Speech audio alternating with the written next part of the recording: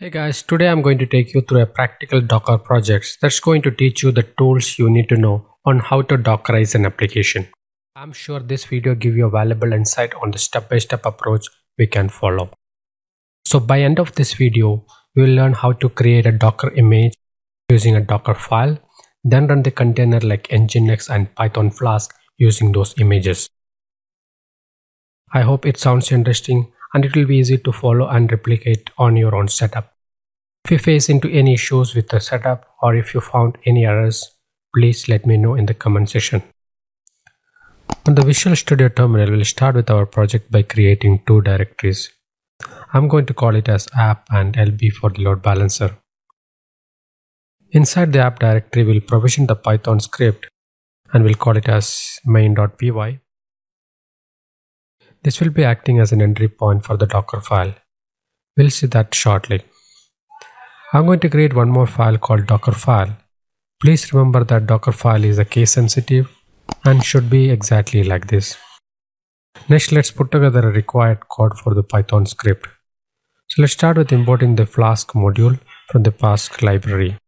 Also import the socket, which is necessary to establish a connection with the containers. With the socket, we can grab the IP address of the application server and store it in an IP variable. If you are working with a Flask, you already know what this line of code do. But for the beginners and who are dealing with this first time, the Flask constructors take the name of the current module as an argument, and the route function of the Flask class is a decorator, tells the application which URL should be called, the associate function. In a nutshell, the Flask provides a web application to display the content, including the IP address to verify the load balancing functionality. Next, we'll go ahead and build a Dockerfile for our app. So let's understand what is a Dockerfile and how it actually looks like. So in order to build a Docker images from an application, we have to copy the content of the application into a Dockerfile. In a simple term, Dockerfile is a blueprint for building Docker images. The syntax of the Dockerfile is super simple. The first line of every Dockerfile starts with a from image. So whatever the images you are building, you always want to base it into another image. In our case, we want the Flask image built and ready to use, which uses a Python image in the backend. Basically, it adds Flask layer on top of Python 3.9 image. The next is a copy command. Please remember all the commands you put on a Dockerfile actually execute on a Docker container except copy command. The copy command executes on the host. The first parameter is a dot, which is a source, and the second parameter is a /app as a target. So I can copy the file that I have in my host. Next is setting up a working directory as app folder, where we have copied the files from our host. With the run syntax, basically you can execute any kind of Linux commands. As you can see, we are creating a Python 3 virtual environment. Then we'll upgrade the pip version to the latest. In the final step of the run, we will create a Flask application into the newly created environment. So you can execute any Linux command that you want. Very important point to note here is the virtual environment that we have created is going to stay inside the container when we bootstrap the new container with a new image. The expose keyword in the Dockerfile tells the Docker that the container listens for the traffic on the specified port. In this case, our container is going to listen TCP 5000 connections. The last but not the least is the CMD or the command syntax. It is always part of a Dockerfile, which basically executes the entry point instruction or the Linux command for the container. So in our case, it instructs to go to the virtual environment and execute the main.py Python script. Now that we have the Dockerfile ready, let's see how we can actually use it and build image out of it. So in order to build an image using a Dockerfile, we have to provide two parameters. The first one is to give a name for the image. We can specify -t flag for this. We're going to call our name as app and tag as 1.0. And the second required parameter would be the location of the Dockerfile. In this case, the Dockerfile is located on the current directory, so dot will do.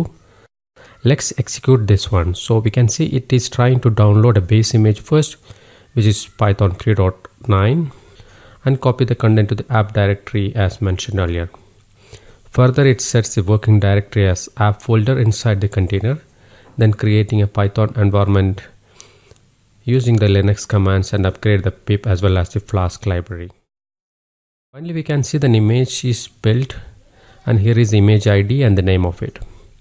Now let's run the Docker image command here I can actually see my image. It says it's created few seconds ago, and we can see the name and the tag for it. You can also see a Python 3.9, which is the base image. Alright, we successfully built a Docker image. We can start a Docker container using the newly created app image. We'll type docker run and turn on the interactive mode with -t. Then publish this container on port 5000 for an external access, and finally specify the image name. In this case is app 1.0. Please bear with me, I got some error while running. It's look like there are some issue with the socket function. I just fixed it by changing it get host by name to get hostname as mentioned here. Here is important point to note here. Whenever we modify the Docker file, we need to rebuild the image again. Let's quickly execute the docker build command again, and we'll specify the image name as app 2.0 this time.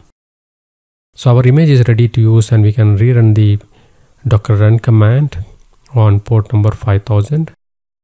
Let's go ahead and test the application access by HTTP to the host IP address on port 5000. We can see that the page is getting loaded, which is great. So right now we have an application server running, and it is providing the IP of the Docker container IP successfully. Next, we'll add an Nginx load balancer in this equation and learn how load balancer manage this traffic in a round robin.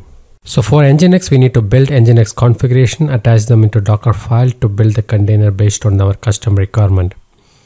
So let's go ahead and create a simple Nginx configuration. So under HTTP, we'll call an application IP and its port number. So we are going to use .2 and .3 IP with a port number 5000 for both servers. Then include the virtual IP and the port number for the external access. In this case, we are going to use port 8080. Now let's create a Docker file for the Nginx build. We'll use the base image as Nginx. If you don't mention the tag for the image, by default it's take the latest one. Then copy the newly created Nginx configuration file to the container under /etc/nginx directory. Then expose port 8080 for TCP connection. And we'll set up the entry point command to start the Nginx container with the required command. Now we have both the file ready. Let's build a Docker image out of the Docker file. The step exactly the same as we followed for the app container. We'll name the image as lb1.o. Since the Docker file is located in the same directory, we'll use dot for the current directory. Let's execute the build command. We have the Nginx image built and ready to use for our project. So in the final stage of this product, we'll run the app container first. Since we have mentioned 172.17.0.2 as an app IP on the Nginx configuration file, we'll make sure that our server IP also configured with the same. For that, we'll use -IP flag for the static IP assignment. Let's start the second container with 172.17.0.3 IP. Now quickly check the health of the both containers. So both are running on port 5000. Let's run the docker inspect to find the details about the network configuration. All looks good as we needed. So finally, we're running the load balancer container with the newly created Nginx image. So here we'll use port 8080 for the external access. Now the server is ready to use. Let's verify the container status. So we have all the containers running. So as a final step, we'll go ahead and try to access the Nginx load balancer with the host IP followed by the port number 8080. So the server seems to be responding. Here you can see the container IP is currently shows as 172.17.0.2, which is our first app server. Let's refresh the page. Now the response came from .3, which means second app server. Let's rerun again and see how the request responds. So again, it's coming from the first server. So it appears that we are seeing the Nginx load balancer responding to those requests in a round robin fashion. So this is how we have designed this application server to work. Again, this is a perfect starter project for learning Dockerization. You can take it further and expand based on your design and requirement. I hope this demo project find it useful. If you like my content, please subscribe my channel. I'll see you in the next video with more exciting topic. Thank you.